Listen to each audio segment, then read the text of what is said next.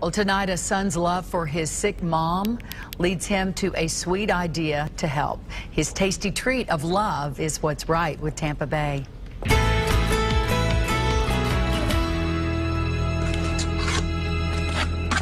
Sweet things are happening in Anthony Lewis's Brandon kitchen. Cake, you have your the pans, we have cupcakes, and the jumbo cupcakes as well.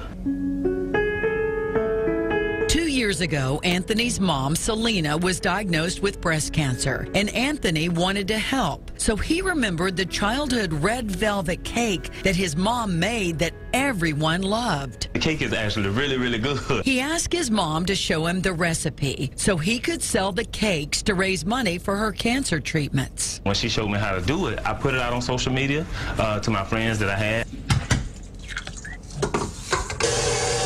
In 2 years, he has sold more than 3,000 of the tasty treats. It blew my mind. I didn't think that it would blow as big as it did. You know, I didn't think that we would receive as much, help from so many people. Selena is now cancer-free.